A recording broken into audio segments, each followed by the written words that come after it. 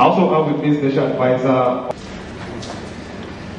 Ogucho, the Country Director.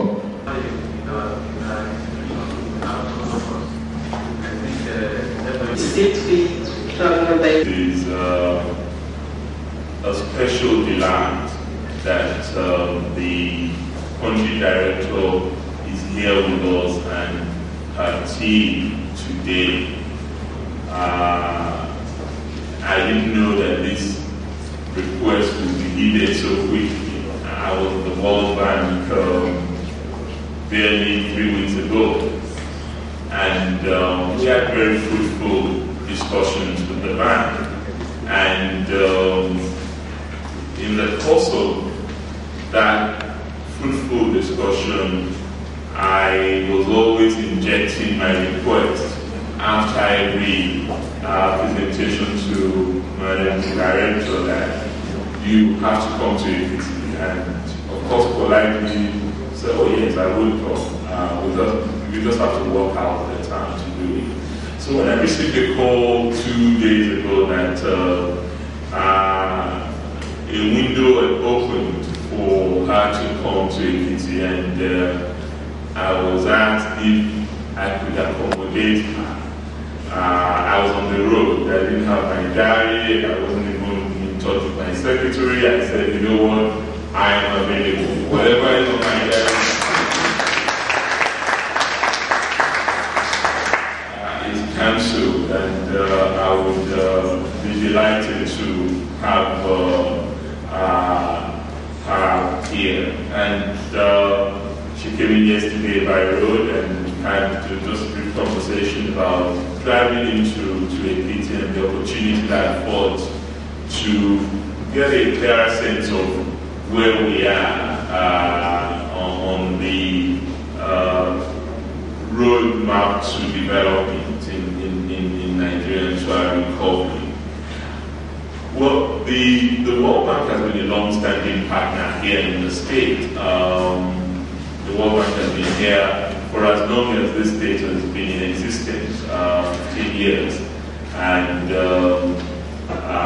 through its Pajama ADP initiative, involvement in the health sector, involvement in governance, particularly with the establishment of our Bureau of Public Procurement and Due Process Office, involvement in education, which has coincided with my own time of coming into office in the last year, and involvement in other areas in the state. We have an 8-point development agenda in Ekiti, which is pretty much mirrored after the 8 MPGs. It focuses on democratic and accountable governance structures.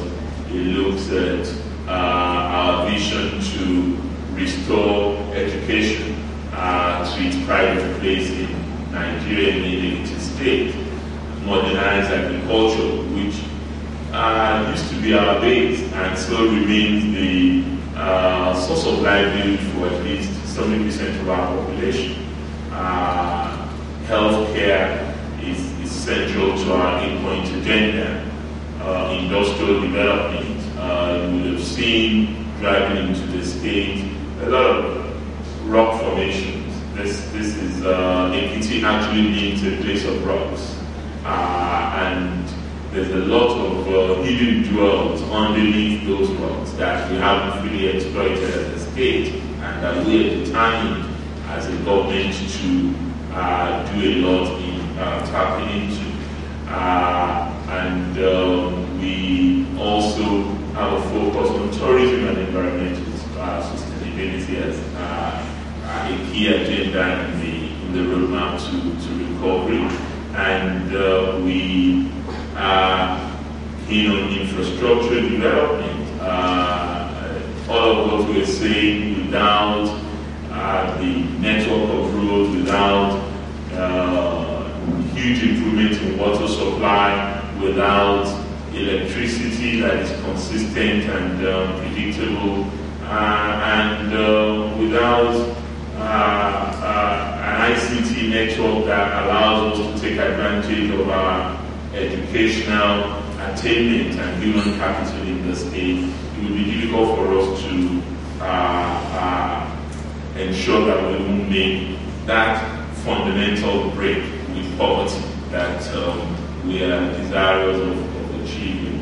And finally, on gender empowerment and gender equality and women empowerment. So these 8 agenda items encapsulate our focus and development agenda as a government. And we started that by ensuring that we put the laws in place to help us achieve this agenda. The Ekiti State House of Assembly has been the most prolific House of Assembly in the country since it came into office last year. And within that period, we've had 29 laws in place, including critical laws like fiscal responsibility law, our freedom of information law, which is the first in the country to be domesticated outside of the federal government freedom of information law, and no other state has actually done what we've done here as far as that is concerned. Our gender-based violence prohibition law, which is also another first in the country. Our public-private partnership law, which provides a framework for engagement with the private sector. Our social security for the elderly law, again another first in the country, because we're the only one who even has a social security in place for any segment of the population, either the elderly or the youth in the country. And in that period as well, we have had a much more robust engagement with development agencies, which was not the case before in Ekiti. In a short time in office, you would be the second World Bank delegation here, barely 2-3 months into office. Your predecessor was there with us to assess what we're doing and to look at possibilities for partnership and areas of further engagement. So we're delighted that you're here. DFID has been here with us in the last year. They've helped us in a variety of areas, particularly with the setting up of our Office of Transformation, Strategy and Delivery, which is more of a clearinghouse for all our ministries and monitoring mechanisms for the projects that we are delivering to ensure that they are on cost and they are on time and they are efficiently delivered. Other partners, UNIDO, UNDP, USAID, UNICEF, WHO, they are all active in Ekiti. And within that period of being in office, for 3 months now, we have done a lot of things on ensuring that we achieve effective governance structure and participatory democracy, not just in terms of the efficiency of how government runs. That clearly we've had to work on, but also the transformation of the civil service itself. We have introduced new systems, processes, and procedures in our civil service. We've introduced performance tests and examinations in the choice of our permanent secretaries and senior officials in the civil service. We've also introduced a biometric payroll applications system in the state, which has helped us tremendously in even getting a clear sense of who exactly work for us in Ekiti and how long are they going to work for us and how do we plan infrastructure that we have in place. That clearly assists our own financial and planning processes in the state. We are also extending this to the local governments as well. Over the last year, we have put in place a lot more resources that have never been done on the infrastructure development in the state. 54% of our budget this year is on capital project, and that's because we found the situation of infrastructure appalling when we came into office. So you have noticed, even driving in here, a lot of construction work, road construction in the state. We will be attending a seminar later on water, which is development of our water master plan, which primarily focuses on moving the current supply that is under 30% to 80% in 2014, because we feel that it's so critical for us to solve the water problem, because it's not lack of water. We have 4 dams in the state, so we have a huge water provision. It is reticulation. It is getting the water to the communities and the constituencies where the water is required, and ensuring that this is done not in the usual manner. We want it to be done efficiently, and we believe that our people will pay if they get a service rendered to them in an efficient manner. They will pay for the water, unlike now that it's more of a social service that is rendered to the population. Boosting of the electricity supply is also very, very key to us. We're a small state, but the bulk of what has happened in the electricity sector has also been largely undertaken by us. We're the ones doing the rural electricity connection. We have a substation that is supposed to service the state, but right now, what comes to the state is probably not more than 20 megawatts, and we know that we need something in the region of about 100 megawatts in Ekiti State, and we are looking at a variety of options to get that, including independent power projects, renewable energy. We've been talking to the World Bank about renewable energy for some time, and we hope that will clearly help produce the necessary results. On ICT, we have a vision of the wireless state, and one of the things that we're doing is not just to encourage the use of information technology in the state, but to also ensure that the infrastructure, the backbone for that is available in the state. So we're laying fiber optic cables first in the capital, and then hopefully extended to the other parts of the state. We are also, I believe one of the projects that we will be visiting today is the supply of a computer per child that we've launched in the state recently, which again is the first of its kind in the country. I'm not aware of any other states that has a computer per child in the secondary schools in Nigeria, not even Rivers or Akwa Ibom, where the resources does stuff like that.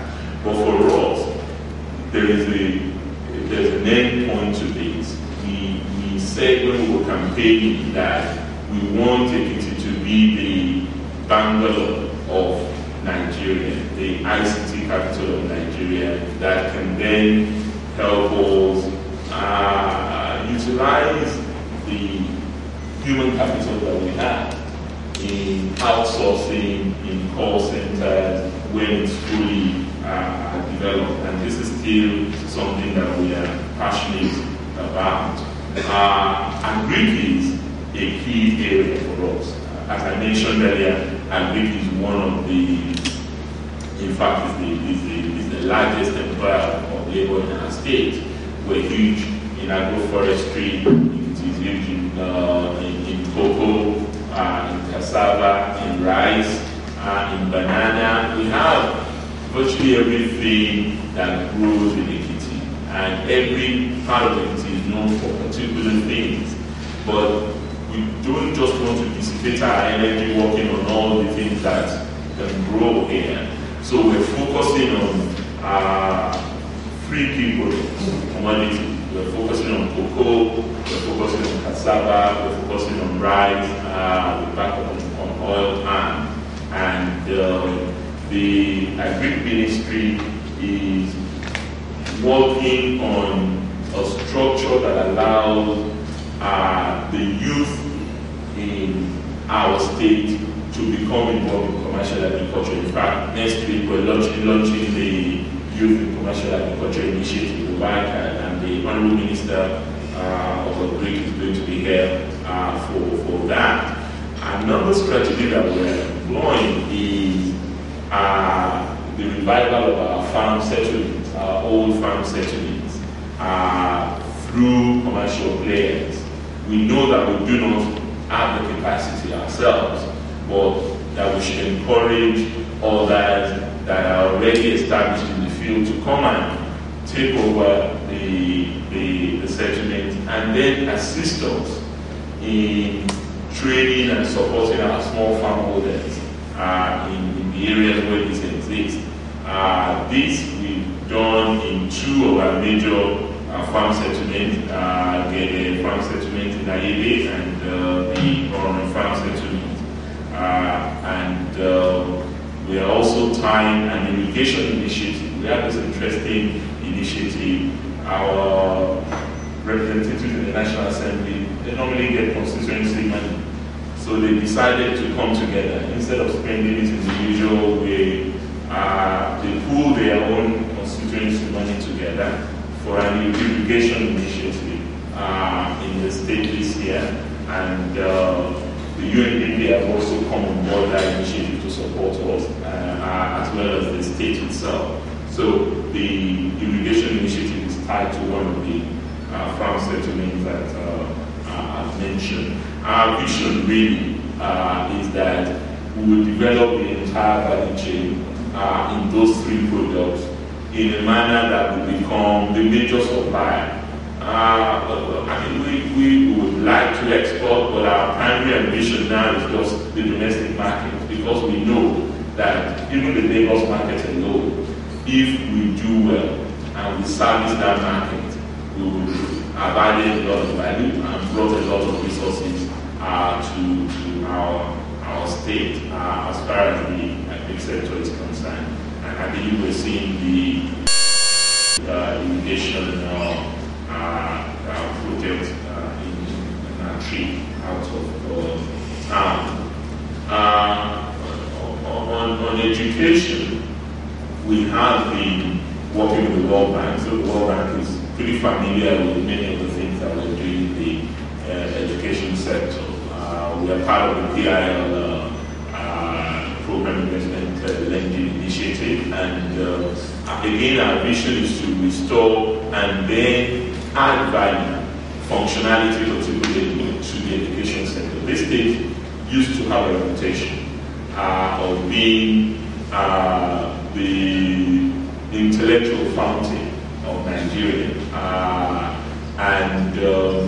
but I'm afraid I must also admit that things have since gone pear-shaped, and we're trying to get it back on track and ensure that both from the early child learning initiatives to our tertiary education, we're able to tackle the education challenges we have in an integrated manner. So when we came to office last year, we had an education summit, and all of the stakeholders were part of the summit, and we decided on a number of far-reaching initiatives, one of which was to ensure that the people themselves take ownership of the education sector. So in the primary and secondary school, we now have school-based management system that involves parents in what we're doing there. The framework now focuses on the learning environment, so we're renovating all the schools. We have an operation Renovate All Schools initiative as far as that goes. We're retraining and retooling our teachers, and the ICT initiative I mentioned also has provision for teachers. All of the teachers are getting laptop computers too, so that it's not just a one-way traffic to this level. We're not stopping at that. We have rearticulated our high school system and matched the junior and the senior, and then subjected the teachers and the principals to examination, which was not very popular, I must admit, but they're getting used to it. Beyond that, we're very happy about the performance of Ekiti in public examinations in WAEC and NECO. So we decided that, one, there would be no longer automatic promotions for students in high school, and that before we present you for any public examination, you must have passed our own examination here. So there is a common examination for all high school kids at the SS2 level. So if you don't pass that, you don't go to SS3 and get presented for WAEC and the school leaving examination. Again, that was not exactly popular, but everybody is getting used to that. In our vocational and technical education, which for us is a critical area that will require also assistance and support from the World Bank, and I believe we've already even made some requests to the bank on that. We are focusing on life skills, particularly because we have a lot of graduates, very, very certificated graduates. They have paper qualifications, but they really do not have a clue. They cannot function in the workplace, and that is an area that we are working on. We're setting up life academics to help us provide them with the necessary skills to function beyond just the holding certificate. At the tertiary level, we decided early on, also through the decisions of the recommendations of the summit that I talked about earlier, that we must make up our mind whether we want a university that is what its name, or glorified secondary schools. And Ekiti used to have 3 universities when we came into government. And as a result of that, we merged the 3 universities. So we now have 1 university in the state, and we're working very closely with that 1 university now to at least begin to resemble what a university really ought to be. And with the support, not just from us, but also from the private sector, because we alone cannot do it. As far as we are working with Ekiti State University to improve it. A 30-year-old university that we have supported the president in the health sector. So we, on the PIL program, our educational, if not what it used to be, our public schools are even going to be a net recipient. That's what we are for the public schools, which can focus.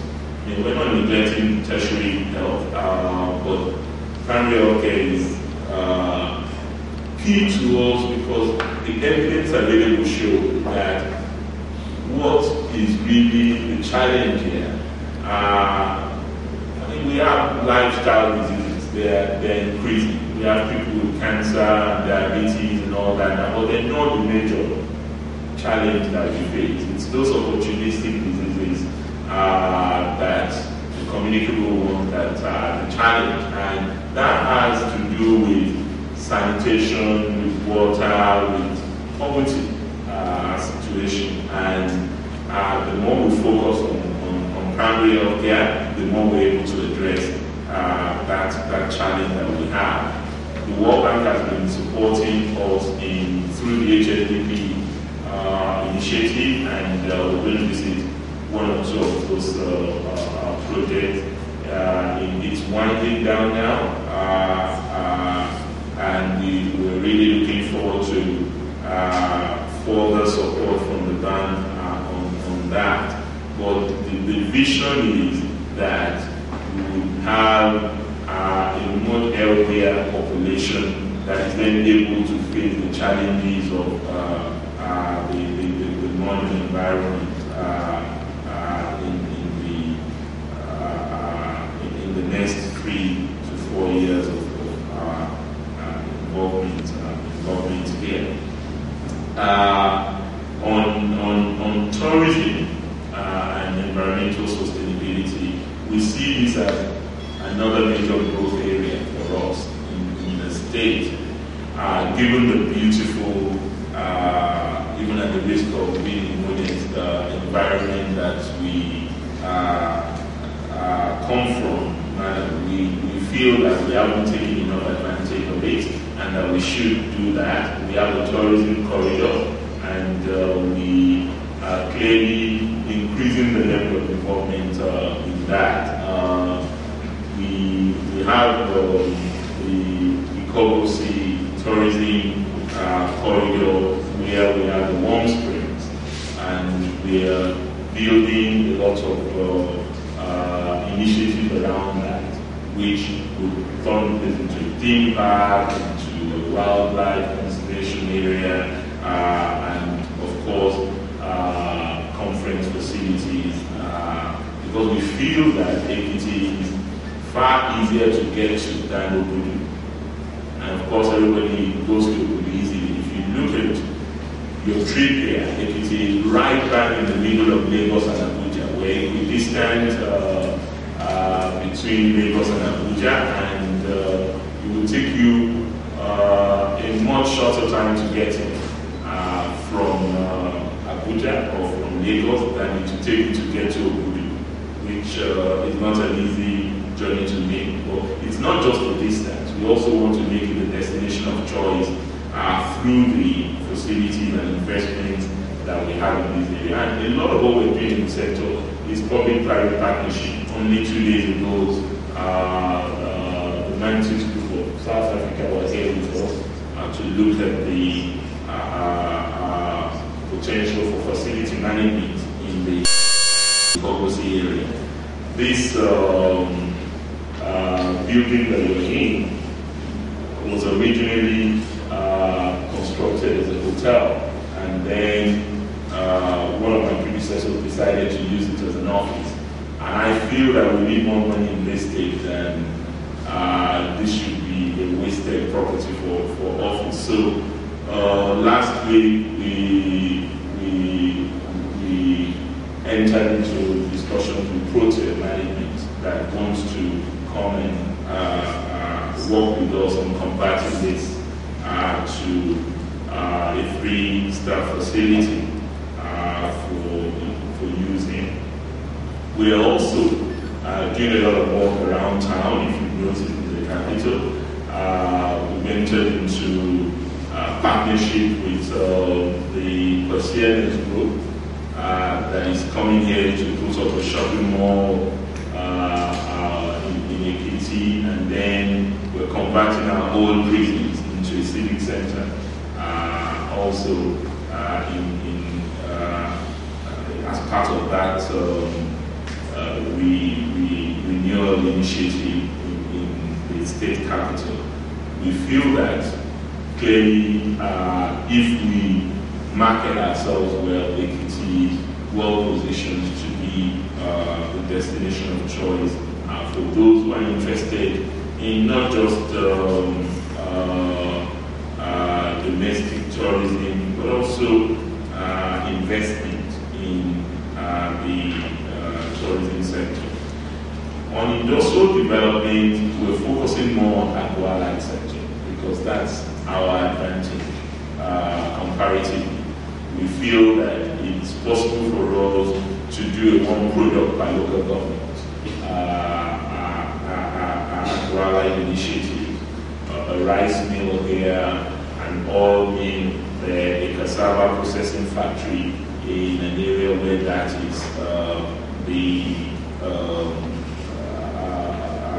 commodity of value.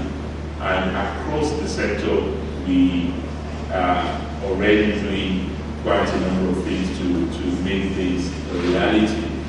Also because we have stones here, value stones, we are in negotiation with a number of institutions that want to set up quarries, that want to set up stone cutting, stone polishing companies in Ekiti, because we have built of granite and marble and other precious stones in the sector.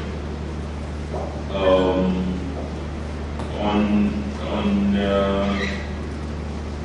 gender, Ekiti believes very strongly. One area that I mentions for health is our focus on AIDS control, because for us, HIV and AIDS is a major challenge that we cannot take for granted. And you're also supporting us in that area. Right now,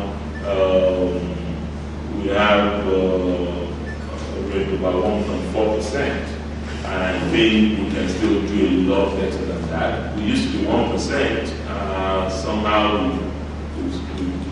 we're on an upward curve, and I think we should be on a downward curve. There is a lot of enlightenment activities that we're engaging in, and as a leader in the state, I also feel that I do have a responsibility to be active in propagating that. So the last World AIDS Day, I went around distributing condoms around the street of Ekiti as a way of getting our people more and more enlightened about this. If we can't stop people from having engagements and liaisons, at least let's try and get them to have safe liaisons in Ekiti. So we consider that to be a major priority that will still require the support on. But on gender issues, we're looking at it from a range of perspectives. One is the opportunities available for improving girl-child education. It's not that we have a major problem in Ekiti, unlike other states. Our girls go to school. There is no reason for them not to. But we also must not drop the ball as far as this is concerned. But what is much more critical to us is women in public life, women in the public service, women in politics, women in all the spheres of engagement, and making sure that the space is attractive and supportive for them to engage on a much more level playing field. So we have put laws in place. Ekiti has been the only state that domesticated the national gender policy in the country. We, as I mentioned earlier, have put in place a gender-based prohibition, gender-based violence prohibition law, because that is still a challenge. Domestic violence, child rape, and a number of these issues are still occurring even here, as enlightened as we are. And we do feel that we have a duty as a government to play a much more active role in stemming the tide of that in our state. We are making some improvement. There was no women in our state assembly before we came. We now have 4 out of the 26. It's still not 35%, but we're determined to keep improving on that. We have more women in the senior hierarchy of the public service. I believe we have 6 permanent secretaries that are female now, and they're very prominent in the university system as well as in some of our major professions as well. But we do need to do a lot more, at least now that the law and the framework is there to support that. We ourselves need to make conscious efforts as a government to encourage more women in the public space. These are essentially the areas covered by our agenda. And if you look at the statistics, Ekiti is really not, we're bottom of the pile in terms of resources. We're number 35 on the national revenue ladder. But in terms of performance, in terms of indicators, you would find out that Ekiti is the highest in terms of literacy level. You will find out that Ekiti is also, it has the longest lifespan in the country. We are still a poor state, relatively speaking, but if you look at the national growth statistics recent records, we're not desperately, but we still consider the situation desperate. So we're looking at a variety of opportunities, particularly in the agriculture sector, to help us reverse the trend as far as the poverty index is concerned. And we're also looking at attracting as many investments as possible to the state so that the opportunities that are there for our population will expand incrementally. Let me stop here because I know we're still the initiative of course 3 weeks ago about some of the things that will be the importance of ownership to our people, right? Everybody in the French round, all the local governments, all the communities that our exceeded community and social development agencies are in highlighting what the priorities of the communities are. So they tell us these are the things that we want the state to do for us. And that was how we formulated this year's budget. We incorporated performance, communities that want centers, from the rural farm state.